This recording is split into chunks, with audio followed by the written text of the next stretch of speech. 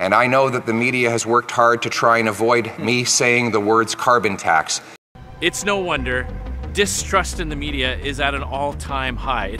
As we saw in the extremely dishonest and fraudulent report from Bell Media-controlled CTV. I've never seen anything like this. CTV News just got caught creating fake news. They were trying to promote a government talking point, and they took a clip of Pierre making a statement about the carbon tax and giving Canadians a carbon tax election, and they spliced it together to do this. While the continuation of the plan appears safe for now, the events of the last week have raised new questions over the plan's future. That's why we need to put forward a motion. The Conservatives announced a non-confidence vote.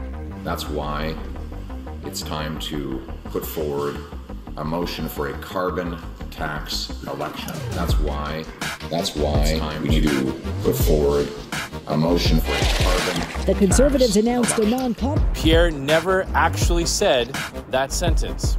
Who is a company that is whose bonds have been downgraded to near junk status as its overpaid CEO empties the books to pay his wealthy friends an unacceptably and unrealistically high dividend.